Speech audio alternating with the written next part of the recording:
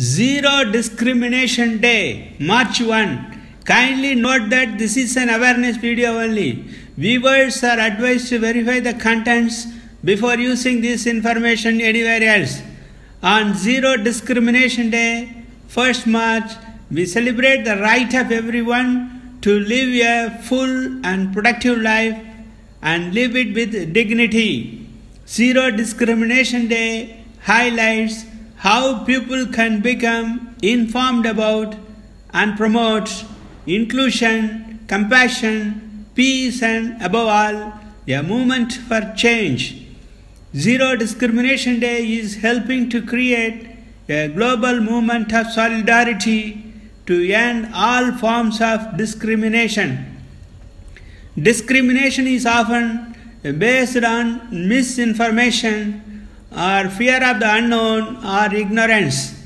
The behavior of treating a person or a group badly because they are different from you is discrimination.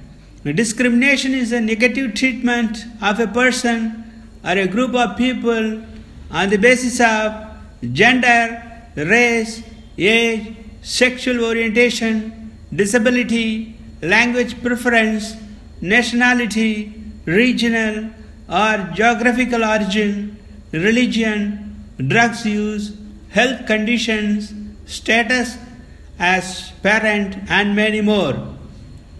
And it is prejudicial treatment. It involves restricting members of one group from opportunities or privileges that are available to members of another group. Discriminatory behaviors take many forms, but they all involve some form of exclusion or rejection.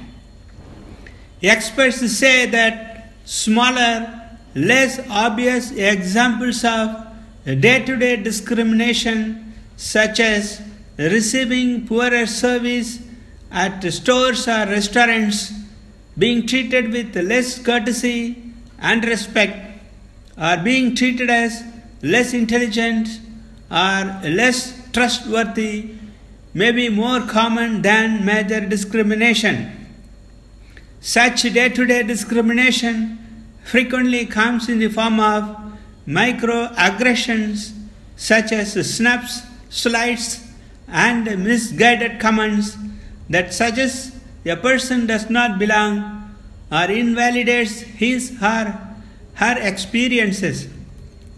Though microaggressions are often subtle, they can be just as harmful to health and well-being as more overt episodes of major bias. People on the receiving end of day-to-day discrimination often feel they are in a state of constant vigilance on the lookout for being a target of discrimination. That heightened watchfulness is a recipe for chronic stress. Although some countries have made laudable progress towards greater gender equality, discrimination against women and girls still exists everywhere. In many countries, laws that discriminate against women and girls remain in force. It is illegal, immoral, hurtful, and dehumanizing to discriminate anyone. Discriminatory traditions, policies, ideas, practices, and laws exist in many countries and institutions in all parts of the world. Discrimination is a public health issue. According to the 2015 Stress in America survey, people who say they have faced discrimination rate their stress levels higher on average than those who say they have not experienced discrimination. That is true across racial and ethnic groups. Chronic stress can lead to a wide variety of physical and mental health problems. Indeed, perceived discrimination has been linked to issues including anxiety, depression, obesity, high blood pressure, and substance abuse. All our governments should enact laws to end discrimination in all forms and implement them. Public mindset must change and all individuals must swear to end this crime. If you like this video and want to view more such useful videos, kindly subscribe to my channel.